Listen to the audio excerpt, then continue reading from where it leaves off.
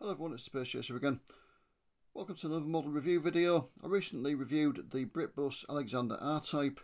I did a Scania and delivery of Black Prince. And I did promise that if I got one of the Dublin Bus versions, I would do a separate review of that one because the Dublin Bus casting was quite substantially different.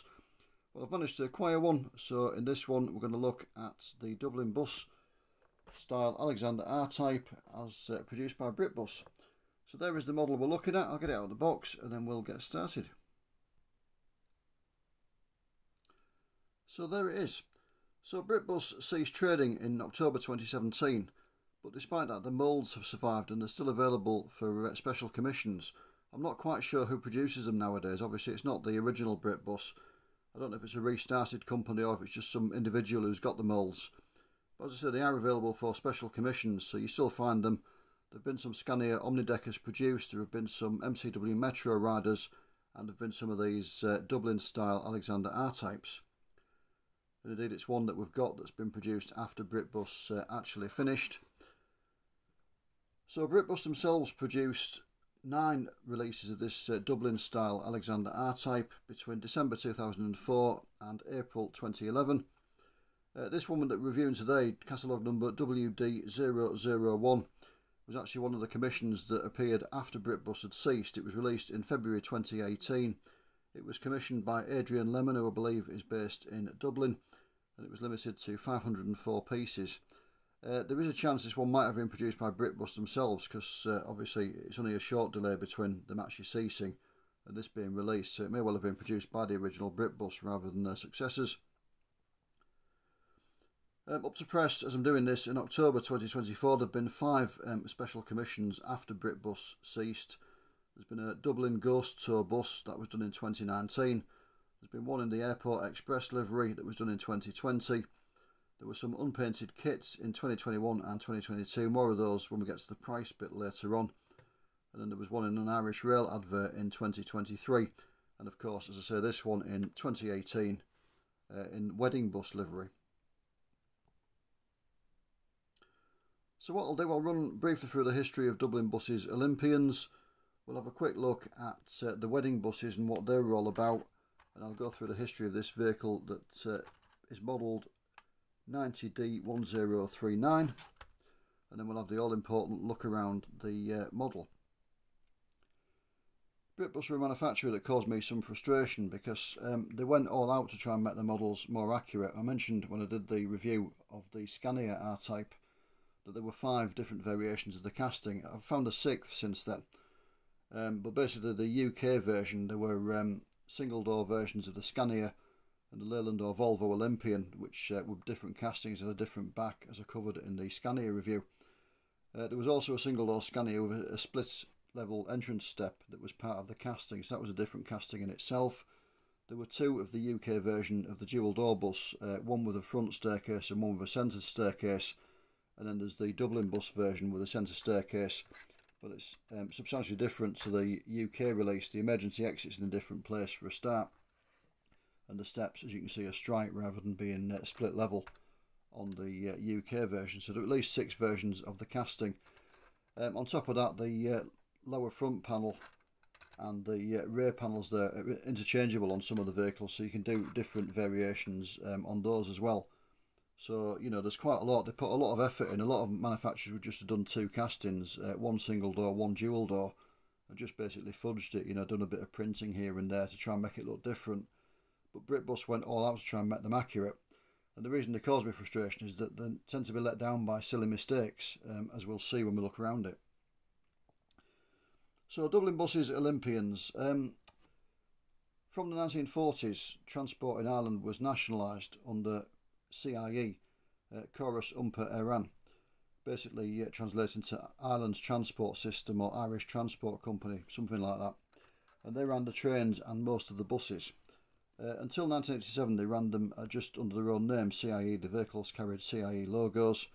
In 1987 it was split into 3 business units. You got Irish Rail that ran the trains, Bus Iran that ran most of the buses apart from the ones in Dublin City, and the Dublin City routes, which were run by Dublin Bus, and this is a Dublin Bus vehicle. Until the 1970s, the double-deck requirement in the CIE fleet had been met mainly by Leyland, latterly with the Atlantean. The bodies were built locally, first by CIE themselves and then by Van Hill McArdle. But they got dissatisfied with Leyland, as did many customers in the 70s. The chassis often turned up late, there were long delays in delivery. When they did arrive and went out on the road, they tended to be quite unreliable, and then buses finished up parked up for ages waiting for spare parts to come across from the UK. Leyland weren't really interested. There was no customer care or after sales service as we'd know it nowadays. So basically CIE went off on an excursion to commission their own vehicles with Bombardier and later GAC or GAC, as whichever you want to call it, and they built a family of vehicles. The double-deckers for Dublin bus services were Bombardier double-deckers with Detroit diesel two-stroke engines. But by the end of the 80s, in the Dublin bus era, they were buying off-the-shelf buses again, or looking at doing so. They took an MCW Metrobus and a Leyland Olympian on demonstration, and the Olympian won out. But the demonstrator bus had Leyland's own bodywork, whereas Dublin Bus, when they bought some Olympians, specified bodywork by Alexander. It wasn't built at the main Falkirk factory, it was built by the Belfast factory that Alexander had at that time to support Irish jobs. And this is the style of vehicle that they produced. There were three classifications in Dublin service. The first ones, delivered in 1990 up to 1993, were badged as Leylands and had Cummins engines, and they were classified RH by Dublin Bus. From 1994 to 1996 they were rebadged as Volvos. The Olympian was rebadged as a Volvo product, so the Volvo badged but still Cummins engined ones were classified RA. And then from 1997 onwards, Volvo phased out the Cummins engine in the Olympian and they put Volvo engines in, so the Volvo badged and Volvo engined ones were classified RV. The RAs and RVs both had square headlights and fog lights at the front, and the RVs had a one-piece engine cover rather than the two-piece that the RHs and RAs had.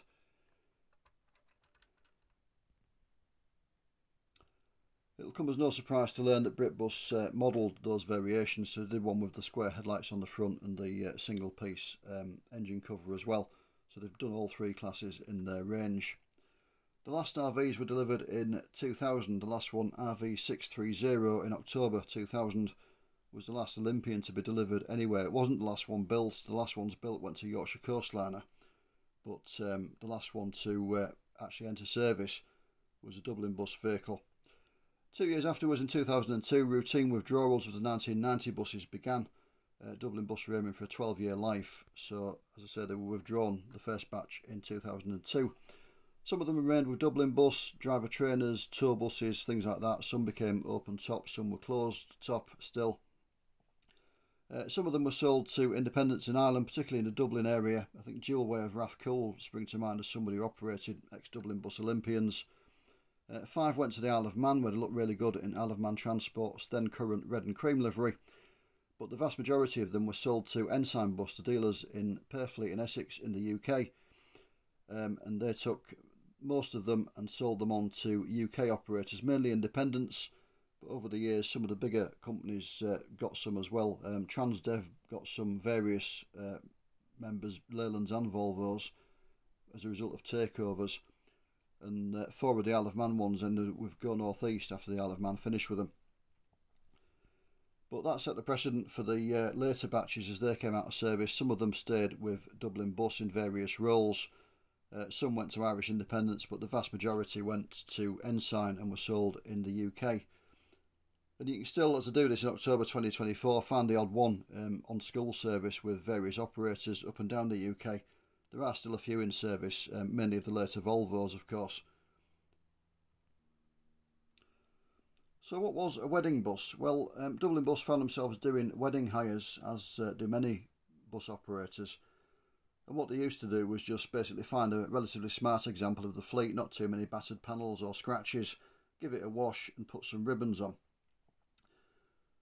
In 1990 they decided they could probably do a bit better, so they painted a bus in a special wedding hire livery. The first one to be done was one of the legendary Bombardiers, KD366, in May 1990. Shortly afterwards they repainted a fairly new Leyland Olympian RH3, and this vehicle that Britbus had modelled, RH39, was delivered new in the wedding hire livery. I should mention that inside they were just normal buses. The standard Dublin livery at the time was two-tone green, and the buses had a green interior to sort of match it. And they were just standard buses inside. Indeed, when they weren't required for wedding hires, they were sent out onto normal service. So there was nothing different about the inside of it. It was just the external livery that was changed. The wedding hire fleet was kept fairly up to date. They replaced the buses quite often. So after about 4 years or so, the Leyland Olympians were replaced with newer Volvo versions, which in turn were replaced by Alexander ALX 400-bodied Volvo B7TLs, and then Wright Geminis. The last wedding hire bus was a Gemini, an 08-plate Gemini, and that was withdrawn in June 2017. In more recent times, route franchising and tendering has come to the Dublin area, a bit like the London thing where operators put into work routes or groups of routes. So you've got people like Go Ahead Ireland running there now as well. Dublin Bus haven't got the monopoly anymore, and they couldn't really justify the separate wedding fleet in the modern climate. I believe they don't really do wedding hires that much anymore. They tend to leave it to the local independents to do them. So it did die out, but it was for 27 years it was a feature of the Dublin Bus fleet, the special wedding hire vehicles. So RH39, the fleet number, registration 90D1039. Just for anybody not familiar with Irish registration numbers, they are pretty simple. The first numbers indicate the year it was new, so 90, 1990. The letter or letters is the area it was registered in, so D for Dublin. And then the 1039 is just its unique identifier, and it's as simple as that. So the rail bus was delivered in October 1990 to Phibsborough Garage, just west of Dublin city centre. I believe it worked from Phibsborough for its entire Dublin Bus career, as far as I know. In around 1994 it was painted into normal fleet colours, which by that time were blue and cream with an orange band, and it went into just ordinary use.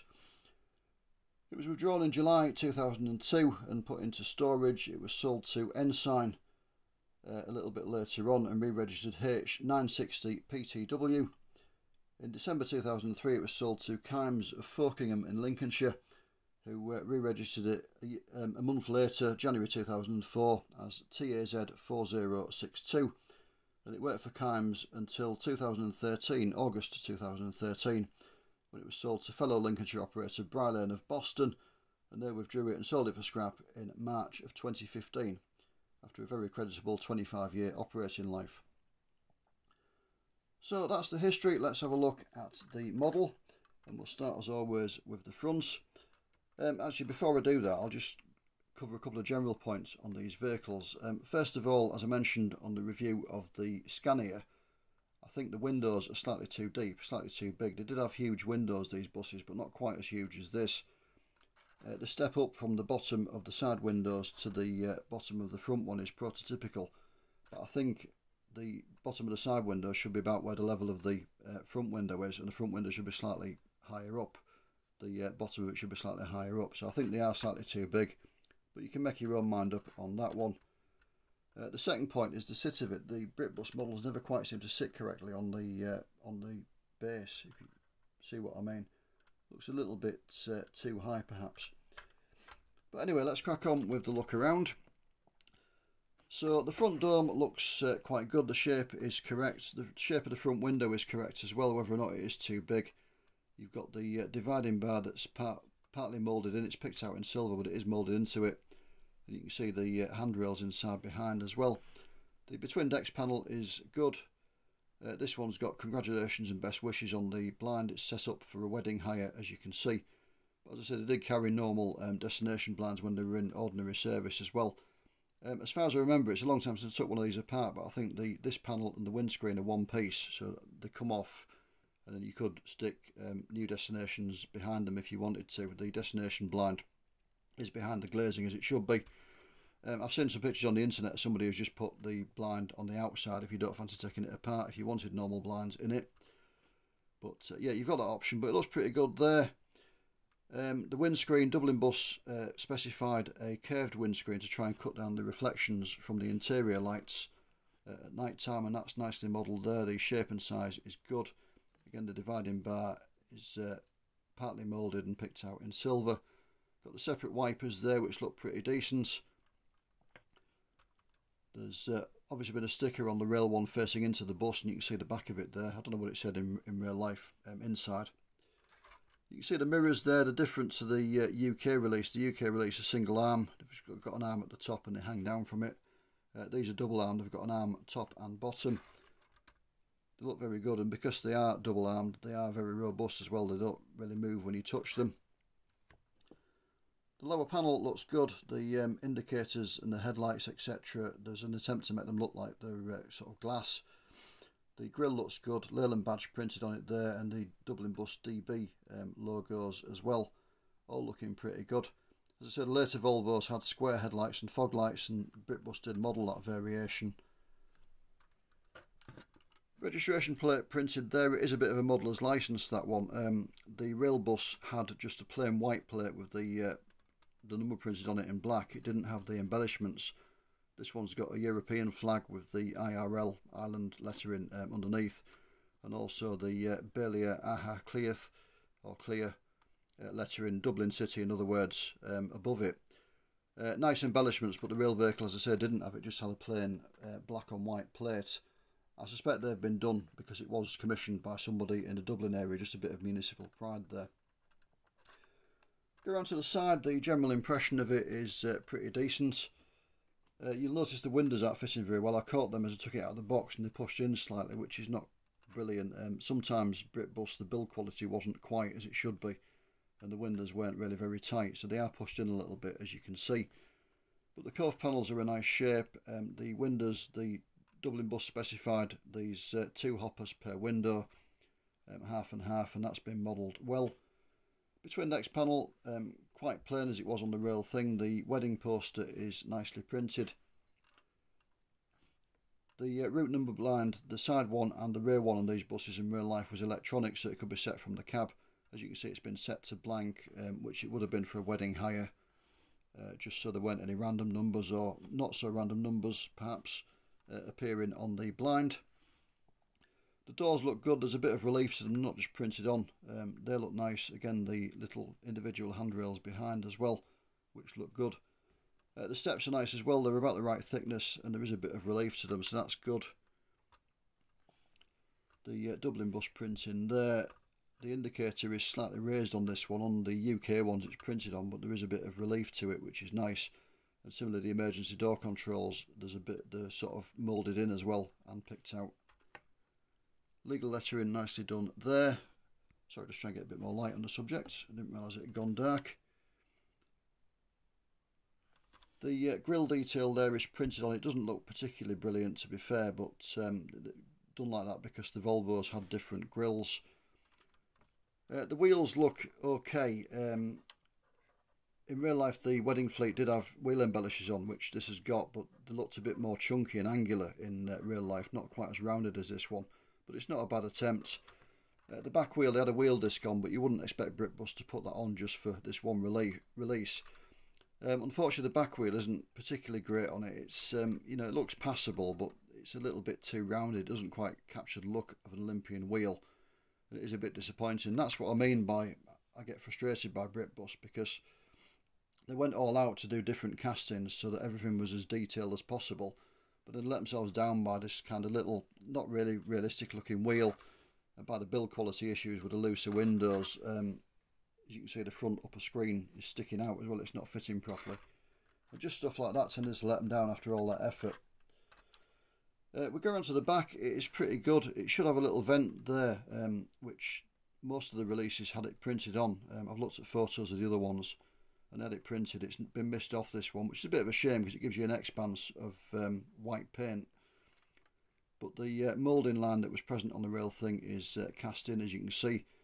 The emergency exit is good. The Falkirk built buses went onto the higher set emergency exit window, as the Scania that I reviewed had. But Belfast continued with the original style of R-type emergency window, set lower down and slightly bigger. And they've really captured the sort of chunky and utilitarian look of it in this model. It's really good. The between decks panel, this bit is interchangeable. They did a release that was a Dublin Bus training vehicle, had the route number blind panelled over, so they did that as well. But you've got the route number blind behind the glazing. Again, it's set to blank on this one. This batch had traditional white on black rear registration plates, which is modelled there, again behind the glazing, which looks really good. Lower deck window looks reasonable. The engine cover is nice. It's supposed to open, but this one doesn't. I tried to push it out a little bit with a small screwdriver, but the whole thing started to bulge out. But it's supposed to open to reveal the engine behind.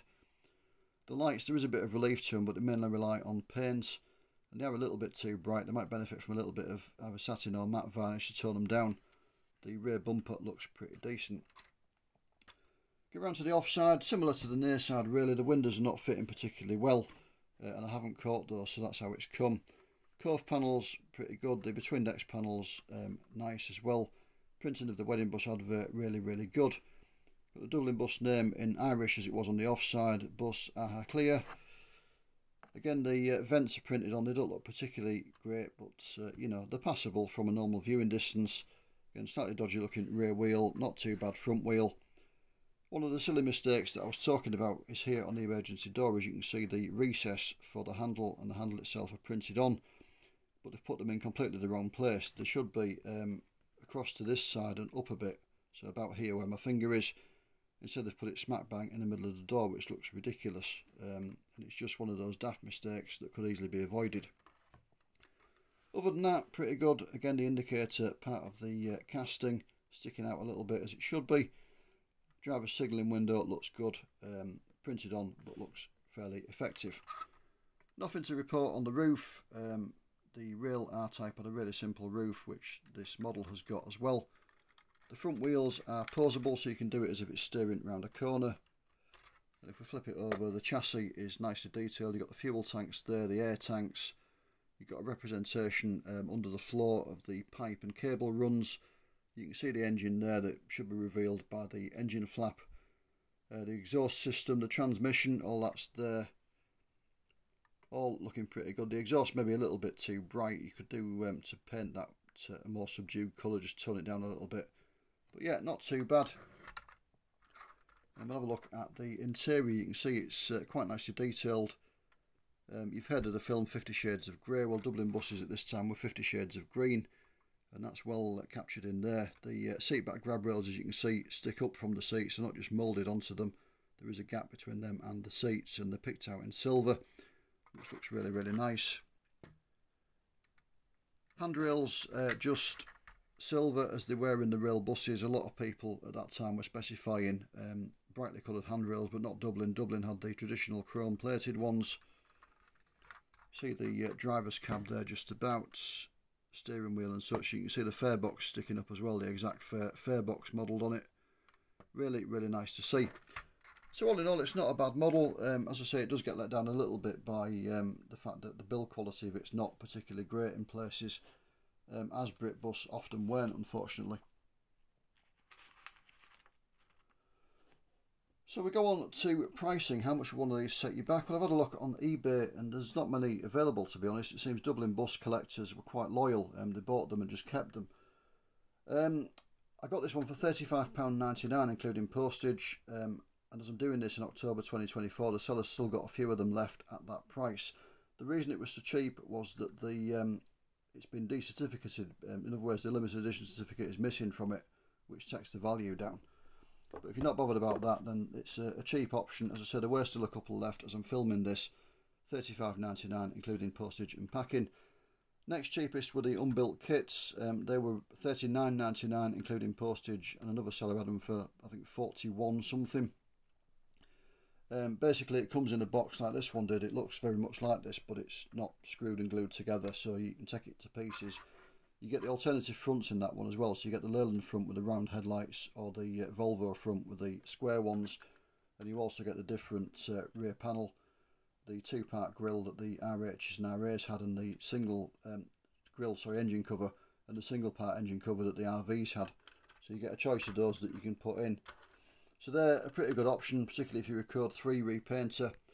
Aside from that, there weren't many available at all. The most expensive one I could find was a Dublin Bus green one. That was £81, including postage and packing. But yeah, if you can find the ones in fleet livery, they do tend to be quite expensive. But there's not many available. if you go on Irish eBay, you might find more. Obviously, being UK based, I've been on the UK site, and I tried the Irish one, but as I went on from a UK IP address, it only showed me the same results. But yeah, there weren't many available in the UK, and as I said, they range between £36 for this one and £81. So they are quite collectible and quite sought after and quite expensive. It's a bit of a shame really, because there's a lot of options. As I say, Ensign Bus sold these to many operators up and down the UK, as well as the Irish independents. So for Code 3 repainters, it's an ideal base model to do various fleets. It's just a very expensive model to buy in the first place, just to repaint. So we could probably do with somebody to commission a load of unpainted ones or dealer white ones, you know, a big run of them. But whether that will ever happen or not is a different matter. Is it worth getting? Well, yeah, it's not a bad model. It suffers, as I say, from the sort of standard Britbus things, that it's not particularly well put together, but it's not a bad model by any means. It's not perfect, as we've seen. But, you know, Dublin Bus, at the time this was delivered in 1990, they had Atlanteans with either their own or Van Hool bodies. They had the Bombardiers, and they had these. The Atlanteans and Bombardiers, I believe you can get a kit for, but I've never actually seen one for sale anywhere. I did have, at one point, a resin specialist CIE-bodied Atlantean, but I trekked myself to it. I paid an absolute fortune for the thing, and I didn't dare take it out of the box. It just sat in the box. So eventually I just thought, you know what, I'm going to sell it again. So I sold it and got my money back, because I just didn't dare touch it. I didn't dare put it on a diorama or anything like that. So it is really brilliant to have a Dublin bus of that era that you can take out of its box and, you know, put on your diorama, your layout, whatever, and just handle, and you're not too worried about it. So yeah, it's definitely worth buying. As I say, if you're a Code 3 repainter and you don't mind paying, you know, £36–40 for a donor model, plenty of scope for you to go at. And if you're a Dublin bus collector, of course, it's a must buy. So as always, thank you for watching. If you have enjoyed the video, please hit the like button, because it makes it more visible on YouTube so more people can find it and watch it as you have. But thank you for watching, take care, and I will see you soon. Bye for now.